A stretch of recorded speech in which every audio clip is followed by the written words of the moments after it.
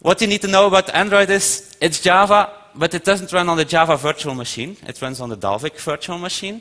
And Google has a whitelist of classes you may use. Now that whitelist isn't that useful for us. The most useful thing is the blacklist. What are the forbidden classes?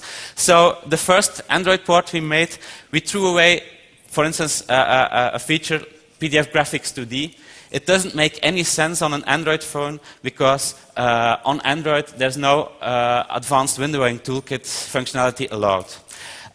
So what we did was we removed plenty of functionality. Java AWT, Java NIO, it was all removed. One thing we didn't want to remove was Java AWT color because, well, taking away that color class would really be throwing away plenty of functionality. But we didn't really need that color class, so we created our own iText PDF based color class. So the first attempt we did was create a reduced version of iText based on iText 5.07. And I'm going to show a small example. I'm going to run as Android application. So now Eclipse is deploying a Hello World application to a virtual Android instance. This is a class that is Android stuff, so you have extends activity, and at some point we create a PDF. Now create PDF, we have here a class. I've even added a main method just to show you that here in this class there's nothing Android specific. We create a document, we create a writer, we open the document, close the document, and in between we add stuff. So this class isn't any different from what you would write for a normal iText application.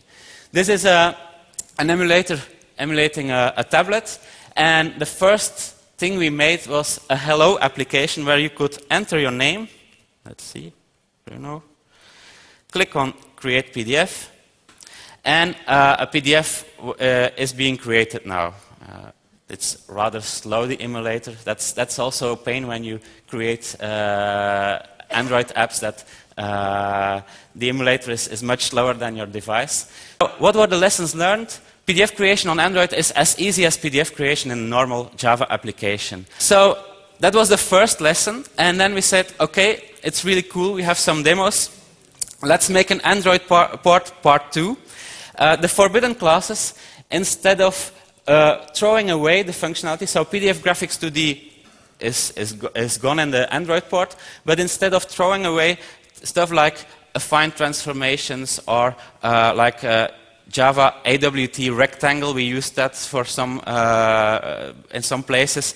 Instead of throwing all that functionality away, we replaced it with other classes. There's a project, Apache Harmony, where they have like an alternative for every AWT class in the Java JDK. So we now have, just like we did with color, we now have everything that was Java AWT is now in a package iText PDF AWT. Then the bouncy castle problem.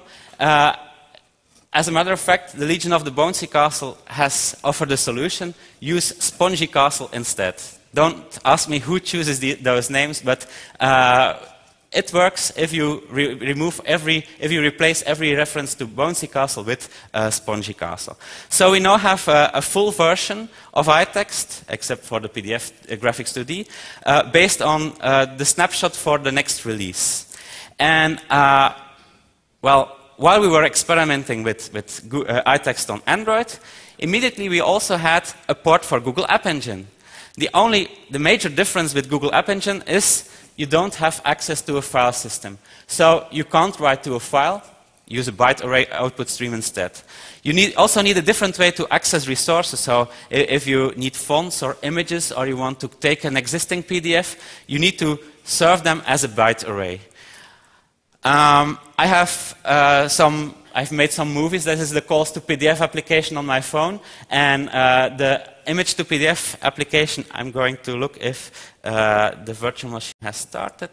So here I have my tablet, and I can select me in front of the Adobe building, Valerie on the Google desk. I can select those images, and iText will create a PDF with these images. And actually, if I download this PDF, you will see that there will be a panel on the side with the thumbnails of these images. But this is, for instance, a nice way if you have taken a lot of pictures and you want to combine them in a PDF, you can just select them and create your PDF and then download it for other use.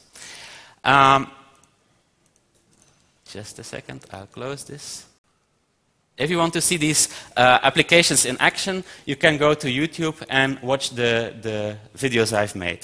Now, last week there was a hackathon in Ghent, so there was a contest where you had to create something that can be used by the government, and we had two ideas, and one for the most popular application and one for the very unpopular application.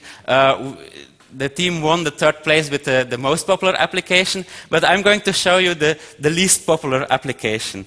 We've created a PDF form, and this form is meant to use for parking tickets. So we've created placeholders for a photograph, for a matriculation number, for a make of a car, and then for a digital signature. Now, as you can't fill out a form yet on a viewer in Android, we've replicated the form using Android, the Android user interface. So for the picture, we can. I will take a picture of you all. So you are parked on the wrong side of the road, for instance.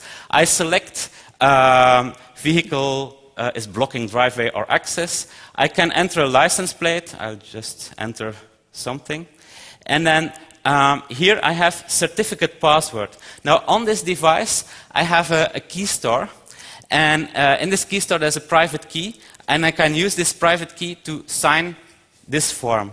So I'm going to enter the certificate key store. It's a self-signed certificate, so it's not really a real signature. I've exported the document, and what I have now is in my, on my tablet, I have a PDF. Just take a look. Okay. I have the PDF. I'll open it with Adobe Reader. And this PDF contains a picture of the crowd, contains the number I used, and it's signed. There's a digital signature on the PDF. So this was in case my demo didn't work. You have the interface with all the fields you can fill out. You can take a picture, choose a reason why the guy deserves a parking ticket, and then you fill out everything, including the certificate password. The document is saved, and you have a document. Here I have downloaded the document from my device to my computer, and I've added test person as a trusted identity in my Adobe Reader, and because test person is now a trusted identity, the signature is valid. So this is a way where you could go on the road with a device, fill out forms, and then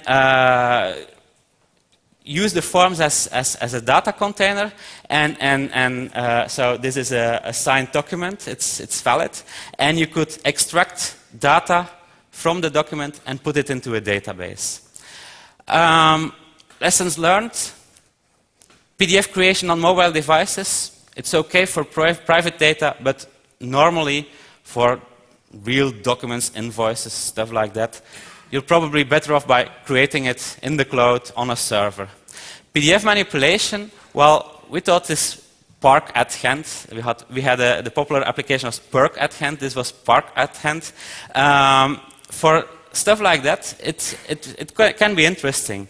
Also to sign documents. Frank had the example this morning about the board meeting where people have tons of paper and they need to be signed. If they could read the documents during the session and then sign it with their own private key, that could be a solution to their problem.